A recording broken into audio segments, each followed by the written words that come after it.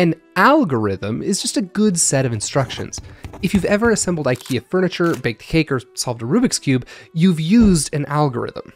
An algorithm must be three things. First, defined. There must be a specific sequence of steps that can be taken to perform the task. It must be unambiguous. An implementation of the algorithm cannot be up to interpretation.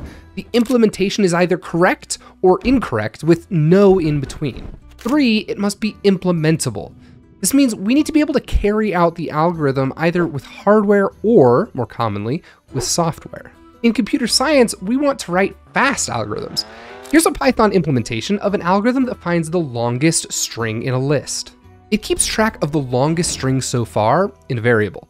It iterates over all of the input strings and compares them to the largest so far. If it finds a longer one, then that string becomes the new longest so far. By the end, we are guaranteed to have found the longest string in the list.